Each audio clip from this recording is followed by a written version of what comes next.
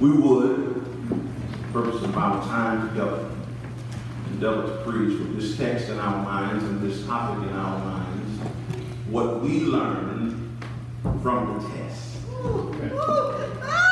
What we learned from the test. Would you pray with me? Our Father and our God, we come with grateful hearts for this privilege of preaching. Yes. Praying, oh God, that to match the preaching privilege, you would give us preaching power. We realize and understand that preaching cannot be done unless you come. Pray, oh God, that you would fill us with your spirit. And I would sit down, that you would stand up in me. That these your people that are called by your name who need a word, those that are saved, might be encouraged. If by chance someone is lost, they might come running saying, I yield, I yield. What must I do to be saved? Oh God, I've studied that I need your spirit. Pray, but I need your power. Preaching cannot be done lest you come. So hide me now behind that cross of Calvary. These your people would see absolutely all of you, positively none of me. One more time, Lord. One more time. Let us feel the Holy Spirit one more time. Lord, here I am. Yes. Nothing. Praying that you'll do something with nothing again. That your word might go forth, that you might get all the praise. In your precious Son Jesus' name we pray. Amen. Amen. Thus you may be seated. What we learn from the text. What we learn from the text. The J. Paul Getty Museum in Los Angeles, California, houses a collection worth $6.9 billion. The Metropolitan Museum in New York City, New York, houses an art collection worth $2.5 billion. Sotheby's Auction House in England last year, in their most recent earnings statement, reported earnings of $805 million. Christie's, their competitor, in their most recent earnings statement, reported earnings of $7 billion.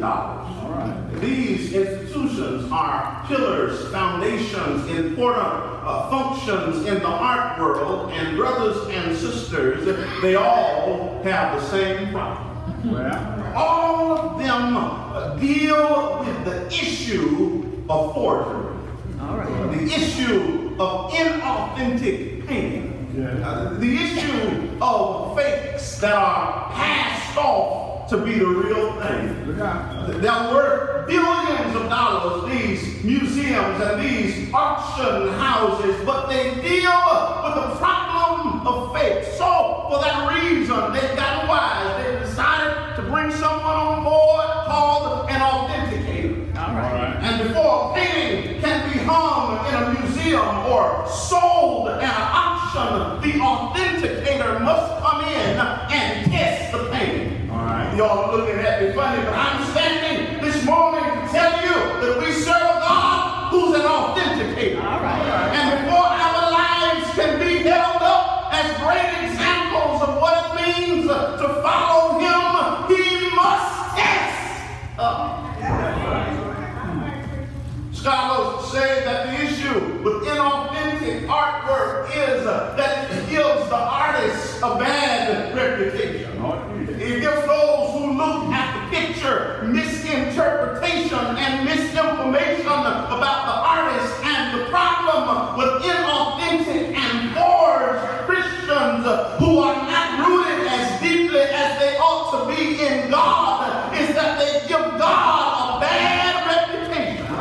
So every now and then God must be the authenticator. Every now and then God takes us aside and begins to conduct a series of tests concerning the validity of our testimony. A.W. Tozer, who says that God never uses someone greatly until after he's tested them deeply. No, brothers and sisters, if we are going to be of any use to God, we must pass the test. If we're going to be of any use to God, we must understand that God has the prerogative to protect his divine holiness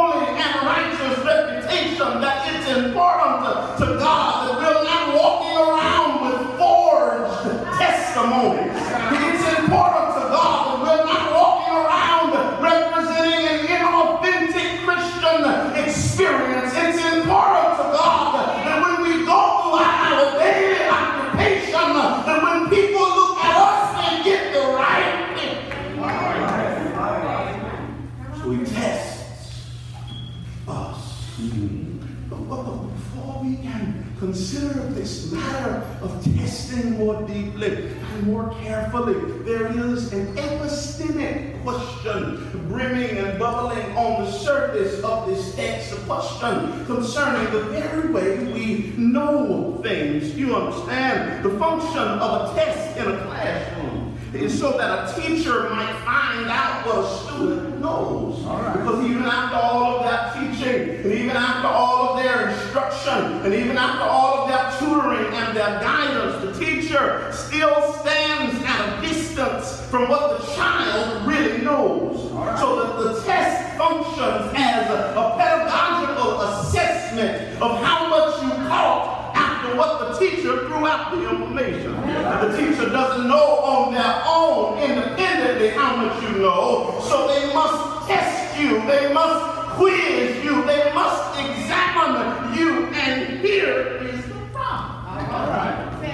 We serve a God who knows everything.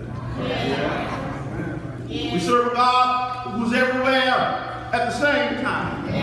Said this morning, Dr. Robert Smith, that great scholar, says that God can't even go anywhere. Because if he were to move, he'd bump into himself.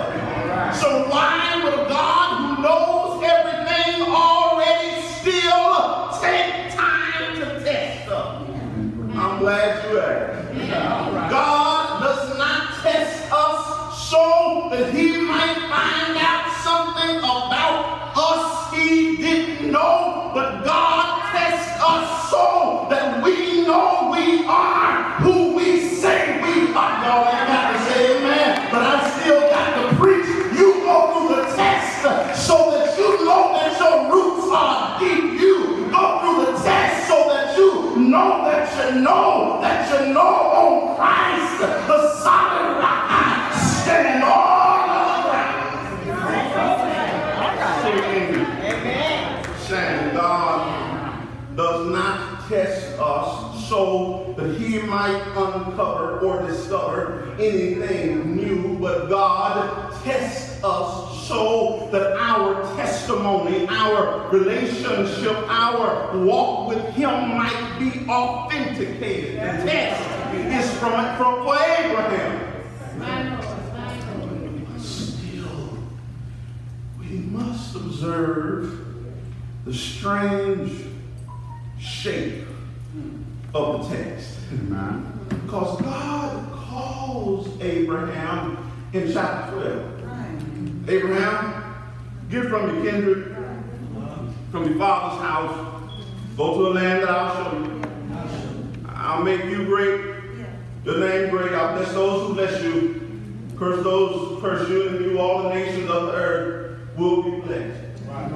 And from chapter 12 up until chapter 22, every time God gives Abraham a command, he makes a promise.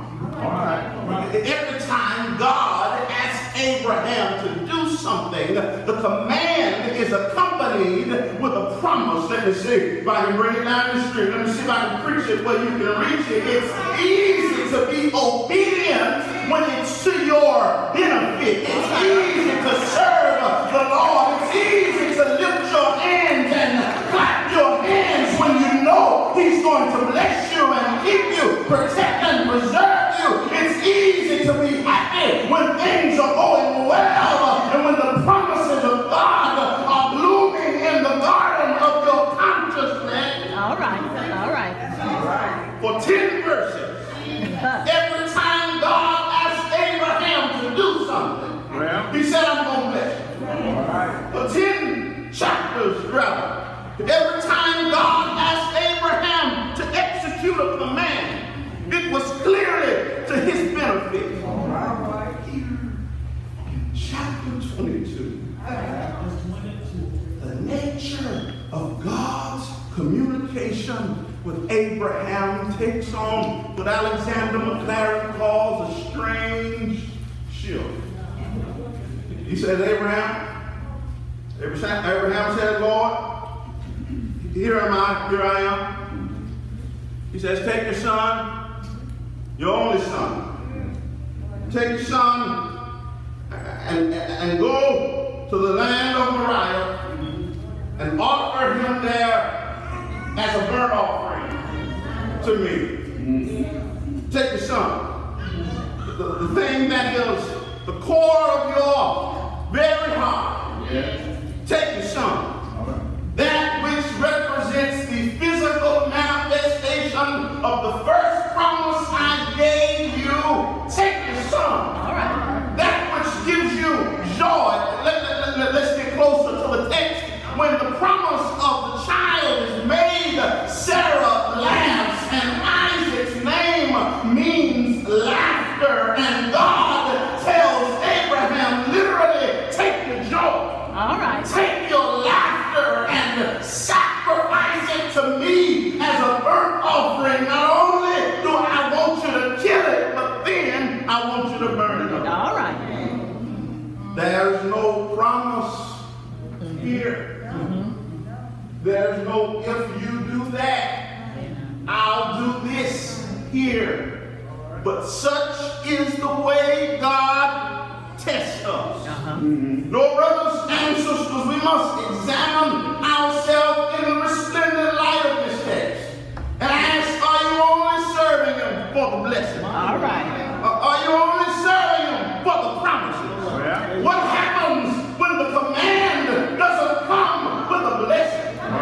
What happens when the command doesn't come with money in your pocket? What happens when the command doesn't come with an easy life and a convenient life? What happens?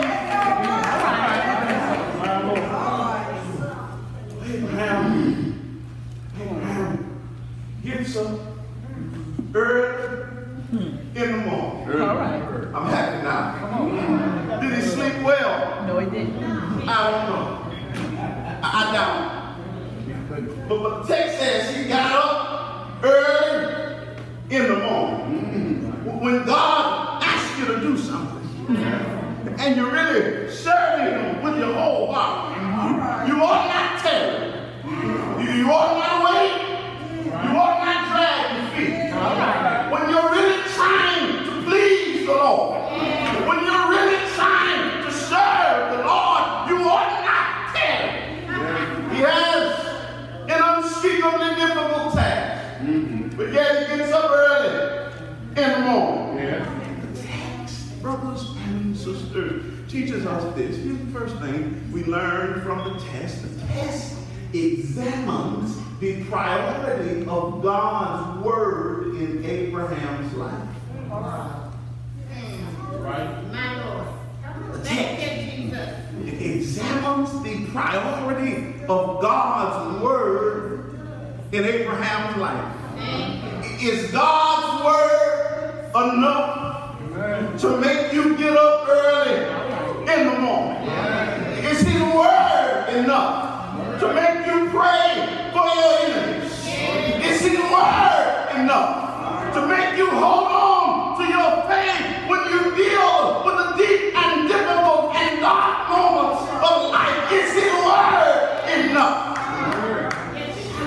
First priority of God's word in Abraham's life. Abraham gets up early in the morning. You've got to see this now. Because now Abraham is north of 100, and you've got your text home with you. You're never too old to get tested. Don't think that just because you come Sunday after Sunday, Wednesday after Wednesday, month after month, year after year, that you age out of God's divine testing and divine education and matriculation program. If you want to be hanging up as an example, God is going to take you off the wall every now and then and test you.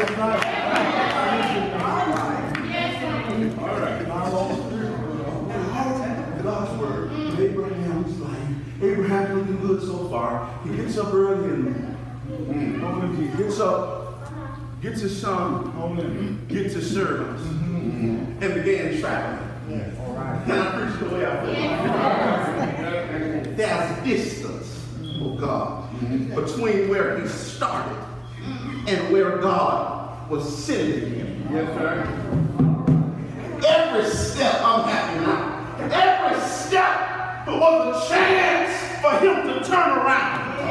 Every step was a chance for him to throw up his hands. Every step was a chance for him to say that God was being unreasonable, that God was being unreliable, that God was being inconsistent with himself. And if you're honest here with the Lord, you can say, I'm not here because every step was an easy step. Lord Jesus. There was distance. There was time on the journey for me to turn around. But I made the Lord a promise.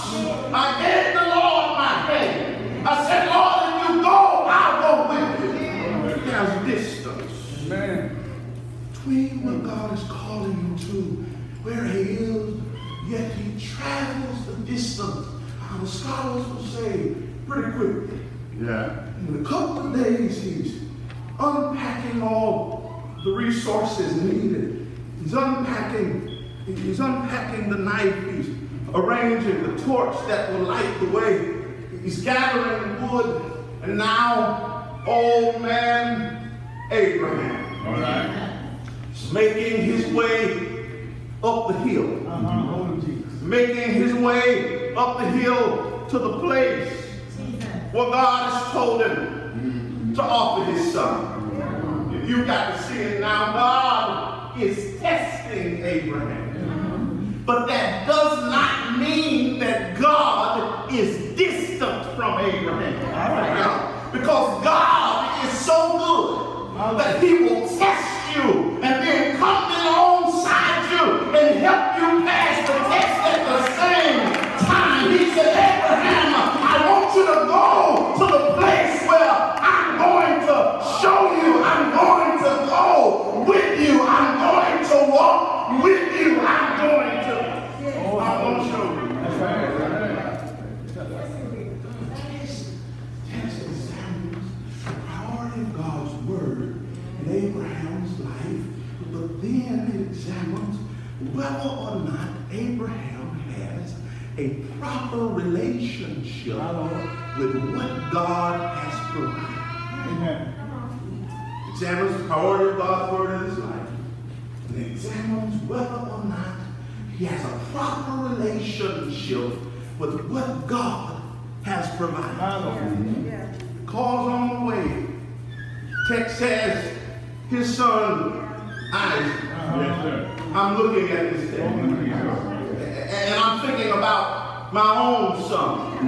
And you ought to be thinking about your own son or your own daughter. And what children do is they give you punctuation and pause in your life. Children make you more careful. They make you more thoughtful. You got to answer more questions. You're under more observation. You got to be more careful what you say and what you do. You got to be prepared to answer. You got to be a good example. And on the way up the hill,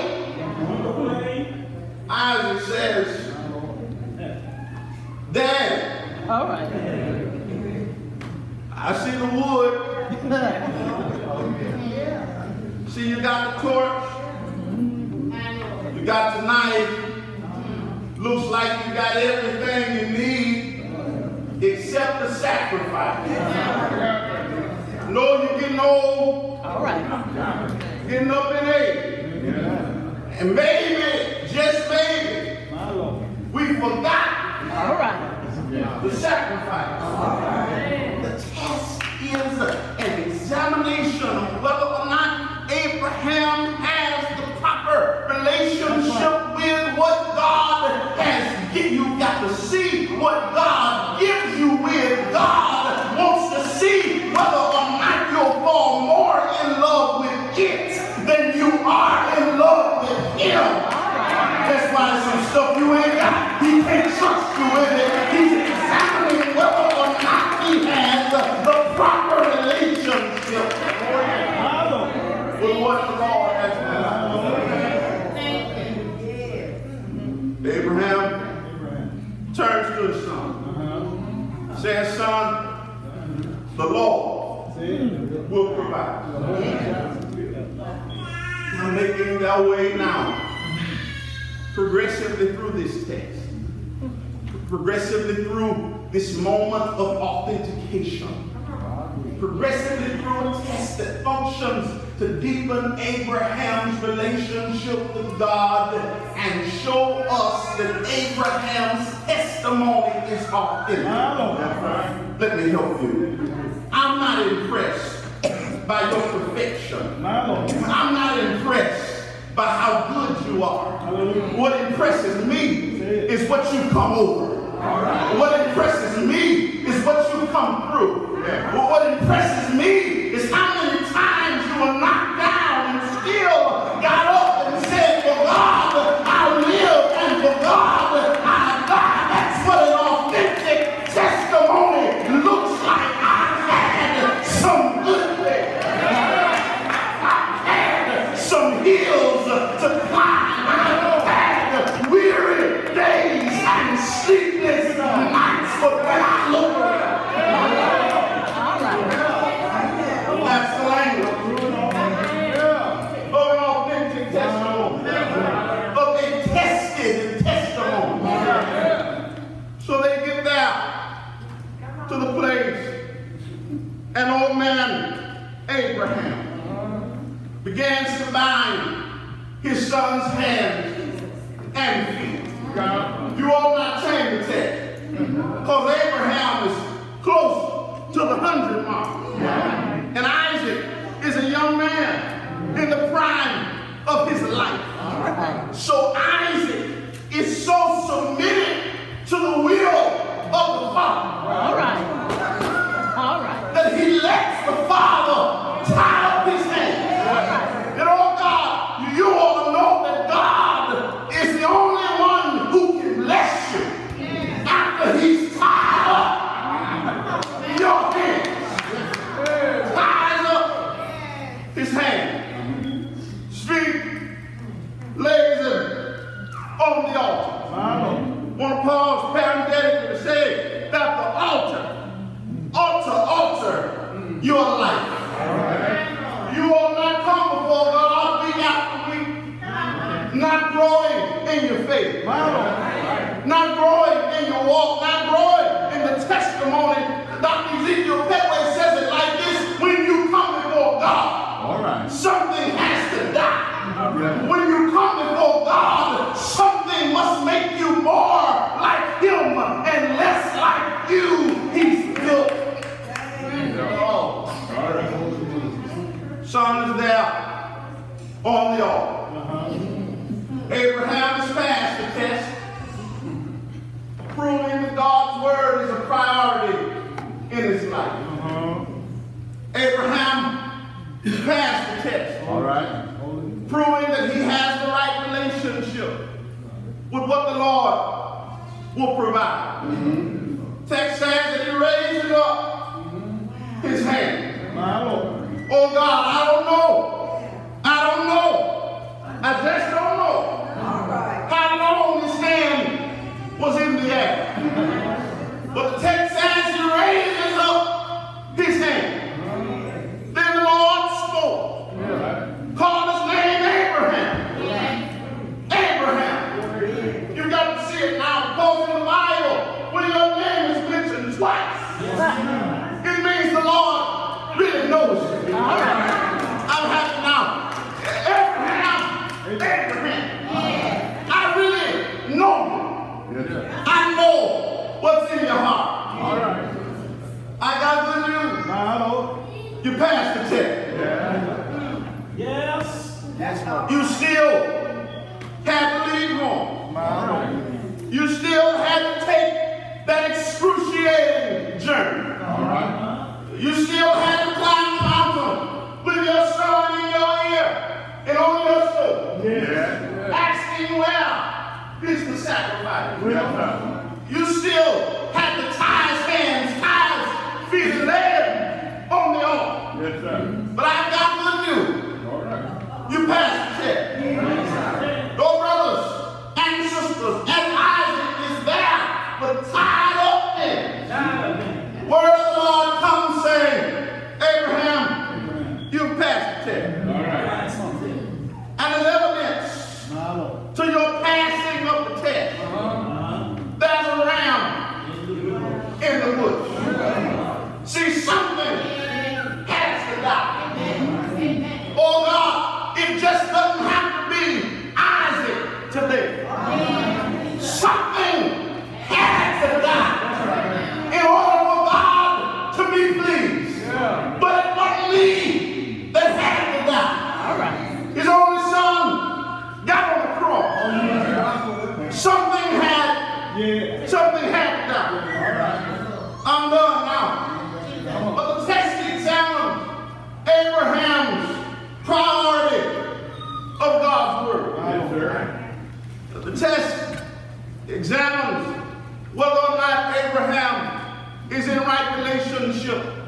with what the Lord had given him.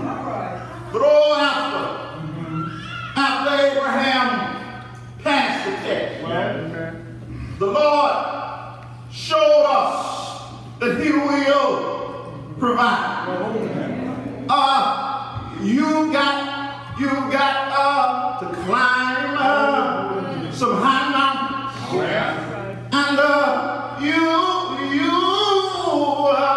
got to go through some low valleys. But if you stay with the Lord, you'll discover that he will provide. And I got to close it now, but I'm so glad that the Lord, he will provide. I got to close it now, but I'm happy now because I can see in my sanctifying imagination in order for the ram to have his horns caught in the bush. It means that while Isaac and Abraham were coming up one side, that the Lord sent the ram up the other side. God bless you, First Baptist. I'm in my seat now, but I'm so glad that while I'm walking up the rough side of the mountain, the Lord send my provision up the other side. I'm happy now. Y'all excuse me for a minute. I got to celebrate now. But while I'm coming up the rough side of anxiety, the Lord sends peace up the other side of the mountain. While I'm coming up the rough side of sickness, the Lord sends healing up the other side. While I'm coming up the rough side of sorrow, the Lord sends joy up the other side. God bless you now. But I thank the Lord for the other side of the mountain. I told the Lord I'll keep climbing just as long as you're coming up the other side. Weeping may endure a night, but God is coming up the other side. Sorrow may get in your home, but God is coming up the other side. Financial trouble may get in your life, but what you need is coming up the other side. Many are the afflictions of the righteous, but the delivers them from them all. I'm done preaching. I'm celebrating now. Do you thank the Lord for the other side? Say yes. Say yes. Say yes. And I can't thank the Lord for his goodness. I can't thank the Lord for his mercy. I can't thank the Lord for all he's done for me. But I can tell him, thank you, sir. Thank you, sir. not a